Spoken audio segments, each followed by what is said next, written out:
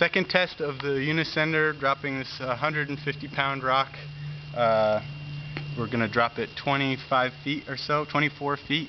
It's going to drop into the unicender. That's about a factor 1 almost? Yeah, factor 1. Factor 1. We've got 6 feet of line underneath the unicender. Let's see what happens. Fire in the hole!